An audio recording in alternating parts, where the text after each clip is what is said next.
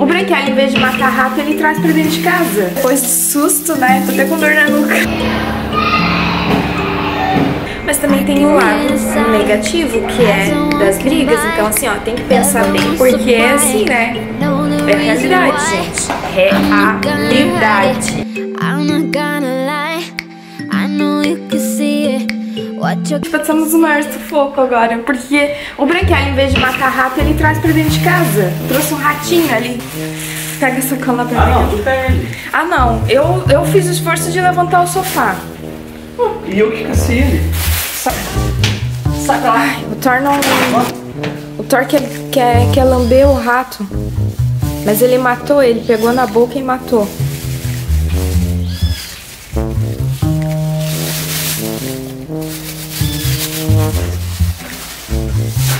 Ele tava pra debaixo do sofá, daí eu levantei o sofá e o Dan espantou com a vassoura. Ai, vou aproveitar pra fazer uma faxina na sala agora, que não tem rato. Passar a vassoura, passar pano, essas coisas. Não, mas eu nem tomei café ainda, gente. É 9 horas, é 8h45 da manhã. Nem tomei café ainda, vou tomar café. A gente levantou no susto. O Dan tava na aula. Eu fiquei na cama me pensando assim, ó, o Dan dá conta sozinho lá. Tô fazendo um cafezinho depois do susto, né? Tô até com dor na nuca. Na hora que eu fui levantar o sofá, eu acho que dei um mau jeito nas minhas costas. Tô fazendo um café, não, o branquelo, né? Lá no quarto das crianças. A Helena fazendo carinho nele. Daí a Rafa, com ciúmes, foi lá e tirou o branquelo de lá. Aí o que aconteceu? O branquelo voltou? Não. Não voltou? Ele só passou reto, sim. Ele passou reto? Ele saiu do quarto da Rafa. Sim, a Rafa colocou lá, daí a Rafa viu o brinquedo saindo lá, só pra ir reto lá. A Rafa tirou o branquelo do quarto de vocês pra nada. E ele tava tão bem lá no quarto deles, eles fazendo carinho no branquelo, o branquelo feliz da vida, lá da Rafa foi lá e tirou do quarto deles, ciumenta. Ô Helena, come com garfo, meu Deus, tá toda suja.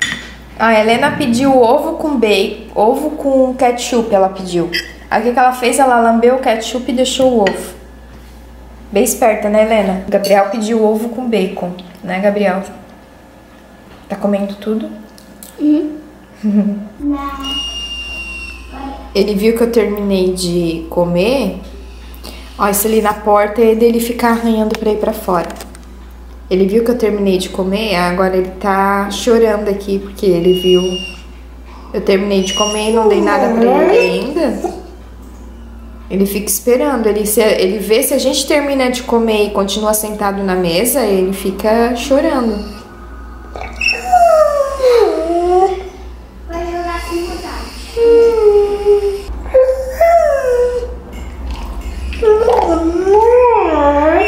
Vou te dar o ovinho da Helena aqui. O ovo da Helena que ela só lambeu o ketchup, eu vou dar pro Thor. Gente, a minha peperônia ressuscitou. Olha só, tá até nascendo brotinho nela. Ó, tá nascendo um aqui. Tá nascendo outro aqui, na pontinha. Cada pontinha dela tá nascendo um brotinho e ela tá mais em pezinha, tá mais bonitinha. Ela se reergueu, gente, que bom. Eu acho que era o lugar mesmo. Aqui ela vai pra frente, aqui ela vai funcionar. Onde ela ficava na sala era muito escuro pra ela. Aqui é mais clarinho, aqui ela gostou desse lugar. Aí hoje é dia de regar minhas plantinhas. Já reguei. Isso aqui até ficar pingando, ó. Porque ela pinga em cima dessa, então eu rego uma e a outra já rega automaticamente. Essa outra minha aqui tá cada dia mais linda, porque ela tá cada dia crescendo mais, ó. Já nasceu um brotinho novo aqui e já tá vindo outro aqui, ó. Também. Aqui é um que tá nascendo, ó. Então daqui a pouco ela vai tá bem grandona, caída aqui. Vai ficar linda. Ai, limpei a sala, a cozinha e... Não, Thor, não vai ali, não vai. Ai, Thor. Passei pano aqui na garagem, agora o Thor foi ali. Ah, gente, nossa. Aquela mancha de...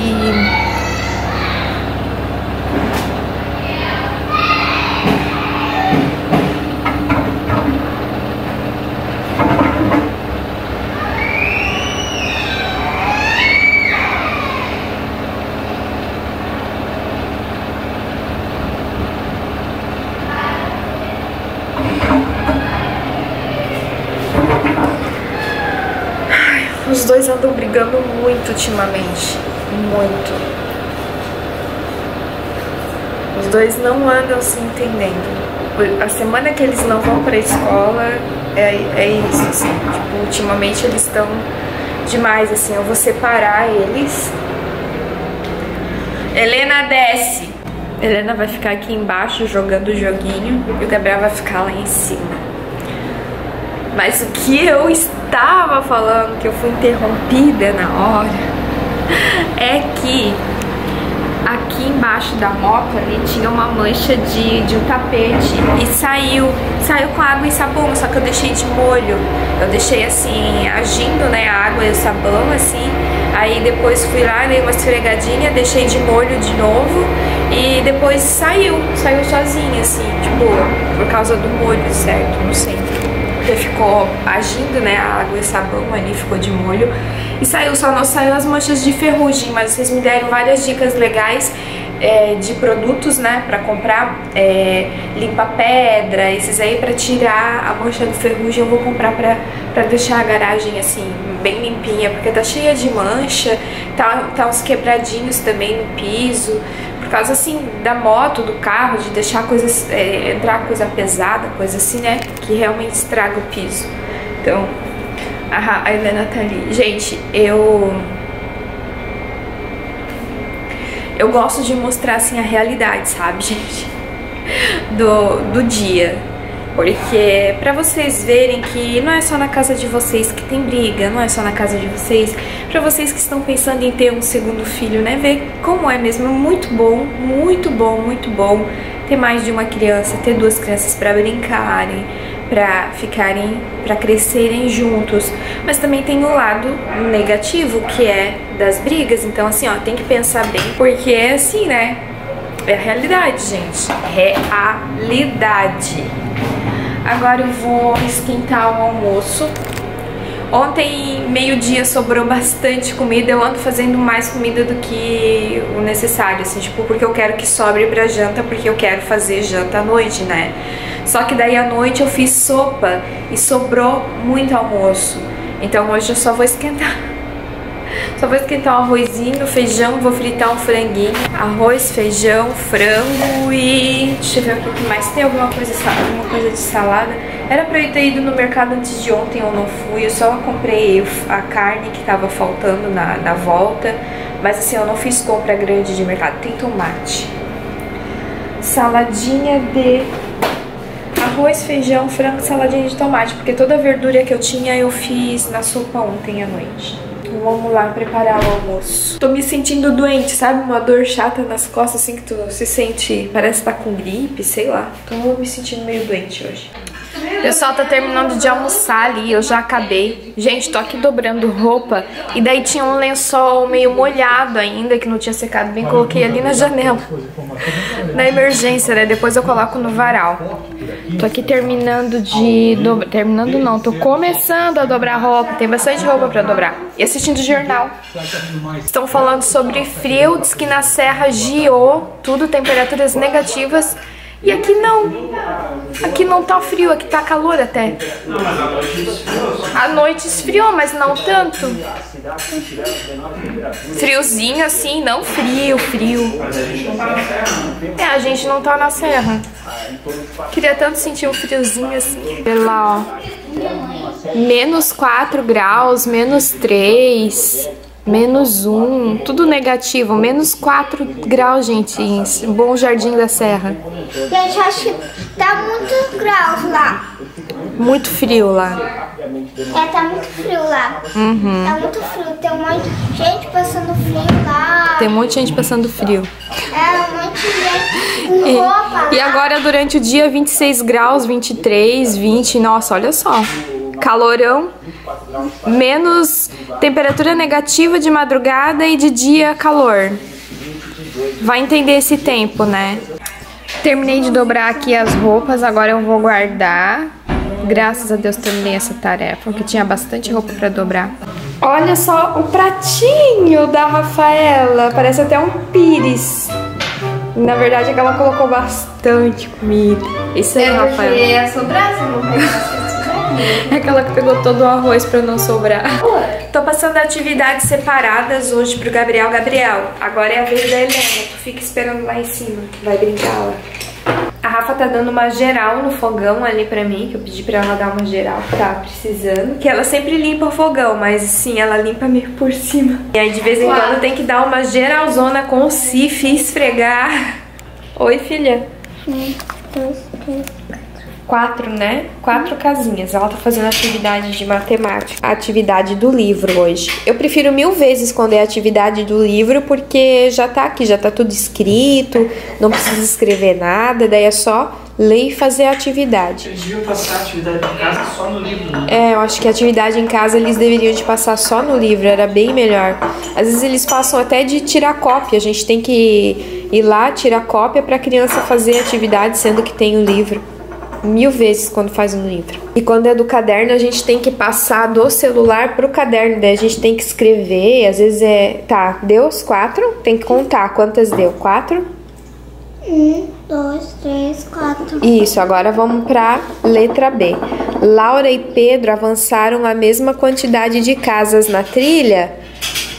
A Laura e o Pedro, ó, essa daqui é a da Laura e essa daqui é do Pedro. Eles avançaram a mesma quantidade de casas, sim ou não? Tem que contar, daí? Sim. É eu que tô fazendo. Sim? Eles avançaram a mesma quantidade de casas? Não. Não, né? Então marca o não aqui com lápis. Mas eu já... Não, lápis de cor não, lápis de escrever, porque se tiver errado dá pra apagar. Não. Gabriel pintou já as 4 casas aqui do dado. Agora outra pergunta. Deixa a mãe ler aqui. Laura e Pedro avançaram a mesma quantidade de casas na trilha? A Laura e o Pedro avançaram a mesma quantidade de casas na trilha? Não? Então a marca ali o número não.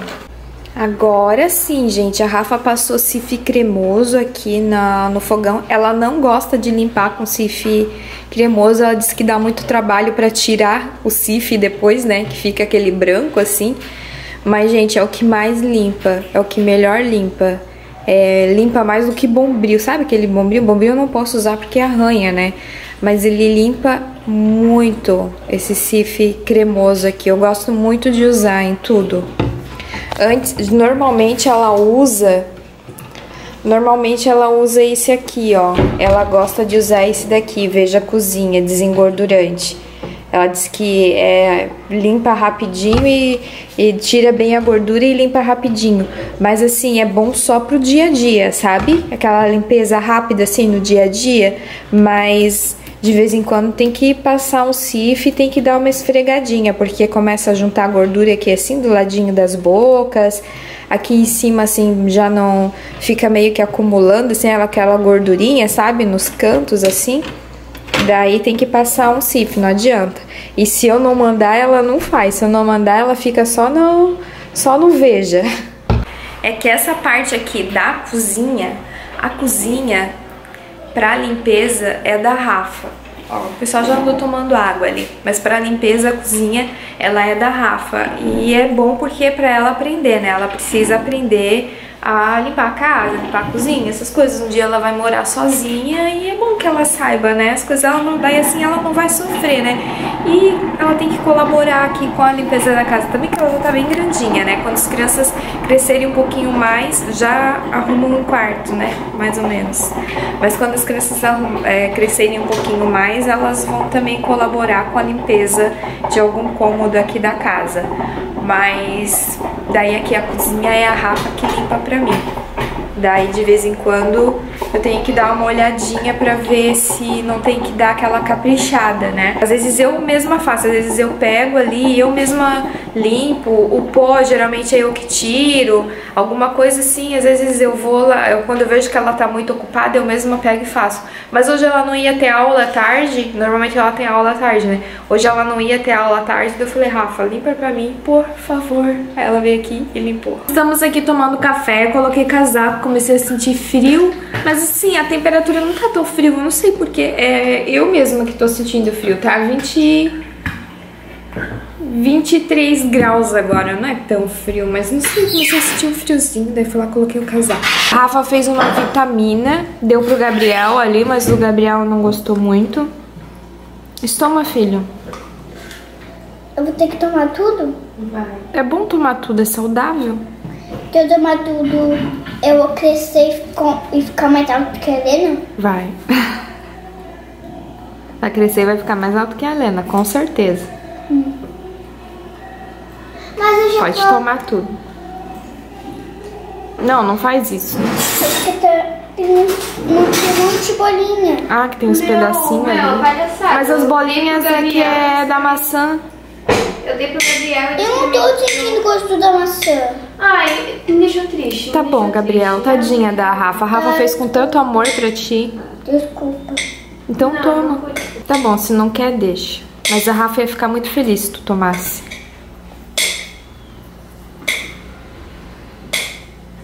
Isso, Gabriel. Toma tudo, não. Vira. Vira, toma tudo. Ai, Helena, tudo, mano, meu Deus. E tu, Helena? Tu podia tomar também, né? Só fala dos outros. E tu? Tá bom, posso tomar suco também. Ah, e a vitamina? Mas o suco não foi eu que fiz, né? Por que tu não toma uma vitamina de banana, maçã? Mas Que é gostosa. vocês sempre tentavam dar suco pra mim.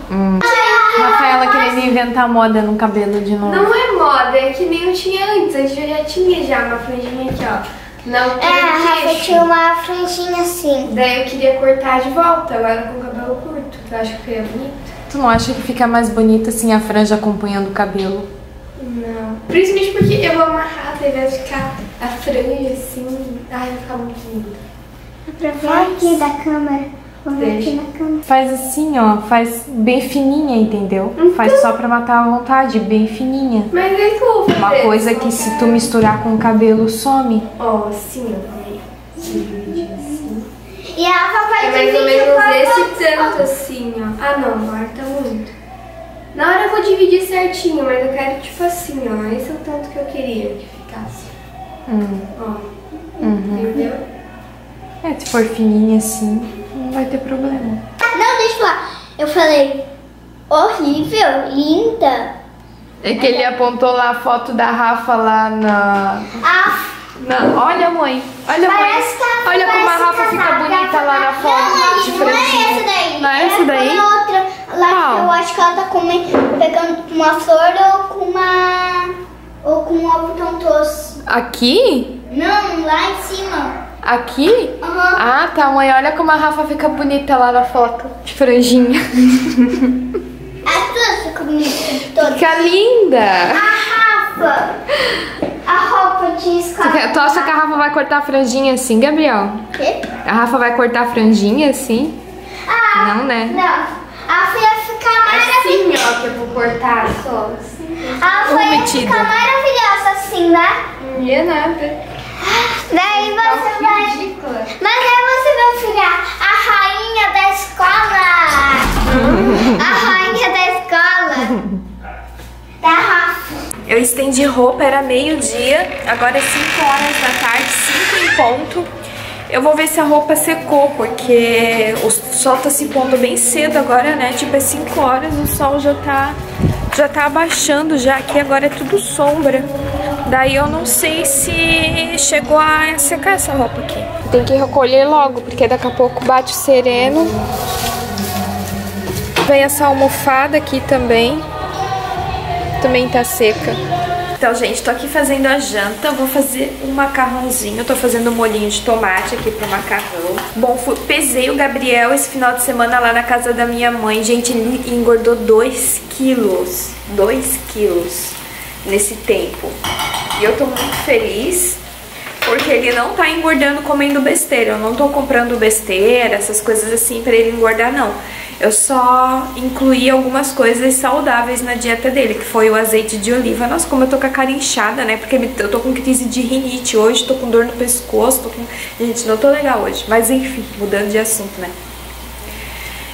Incluí o azeite de oliva, coloco azeite de oliva no prato dele. Ele já come legal, ele come legume, ele come salada, ele come arroz, come feijão, come carne. Gente, ele come de tudo.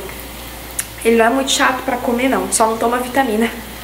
Vitamina de banana. Daí inclui o azeite de oliva, né, na dieta dele. E ele tá tomando sustagem. Eu acho que o sustagem tá ajudando bastante. Eu fiquei com medo, assim, ó, que falaram que o sustagem era puro açúcar.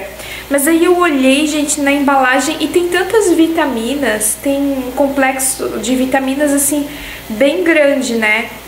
Então, assim, é melhor tomar sustagem do que tomar um Nescau, do que tomar um Quick, uma coisa assim, né? A Rafa toma Nescau, né? O que não é muito saudável. Mas ela toma, então eu acho que o sustagem é bem mais saudável. Então eu tô dando sustagem pra ele, que ajudou bastante, assim, pra ele ganhar um pouquinho de peso, né? Ele precisa ganhar 3 quilos pra ele entrar no peso normal. Então, quando ele tiver 3 quilos, eu tiro um pouco sustagem, continuo colocando só o azeite de oliva, porque é legal, né? Tô bem mais feliz, tô bem menos preocupada, porque eu tava preocupada com o baixo peso dele, porque o IMC dele é 12, 12 é muito baixo, era 12, agora tá aumentando um pouquinho, tem que ser pelo menos 15, o IMC tem que ser acima de 15, o IMC é uma conta que eles fazem da altura com o peso. E o IMC muito baixo não faz bem pra criança. O da Helena parece que ela é magrinha, mas o IMC dela é normal. Ela tem 20 quilos, ela tem 4 quilos a mais do que o Gabriel. E assim, só parece que ela é magrinha, mas ela não é magrinha, ela é falsa magra. Ela tem o peso normal. A Helena vai comer. As crianças estão jantando ali, a Rafa tá tomando banho e o Dan tá saindo agora do trabalho. E eu quero editar esse vídeo já. Então eu vou terminar esse vídeo por aqui. A Rafa tá tomando banho. Eu espero que vocês tenham gostado e até amanhã, gente. Beijo, tchau. Tchau. Quero. You're feeding me lies. Everyone has been bugging me to sever the ties, but I would never, ever, ever would have believed them. No reason. Sometimes the truth is hard to see, but now the never, ever, ever seem to be over.